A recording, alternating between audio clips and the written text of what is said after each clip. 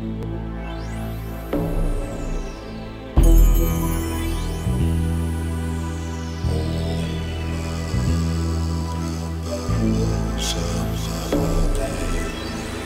staan hier in Amsterdam op de Overtoom en we hebben een bijzondere opdracht.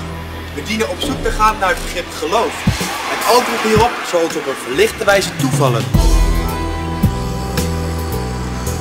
En het toeval komen wij al winkelend tegen. Toeval zie je vooral als je je bewustzijn ervoor open staat, want anders valt het je moeilijker toe. Geloof jij? Ik geloof dat ik besta. En als ik besta, bestaat er meer dan ik alleen.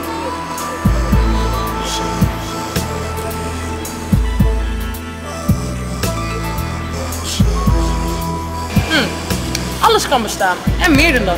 Er is niets wat niet bestaat. Hè? Ik geloof alleen niet als ik het met mijn eigen ogen zie.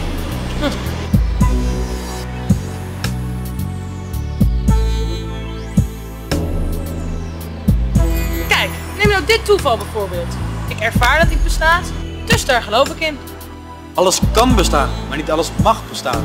Als ik de ongetemde wilde aap in me vrijlaat, ga ik dingen doen waarvan ik zelf geloof dat het niet mag bestaan.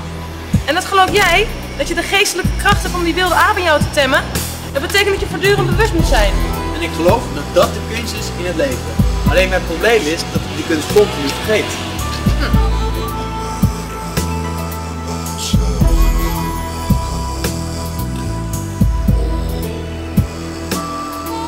Geloven is ervan overtuigd zijn dat iets waar is. En het woord geloven brengt twijfel met zich mee. Zekerheid en twijfel? Geloven is dus eigenlijk een innerlijke tegenstrijdigheid.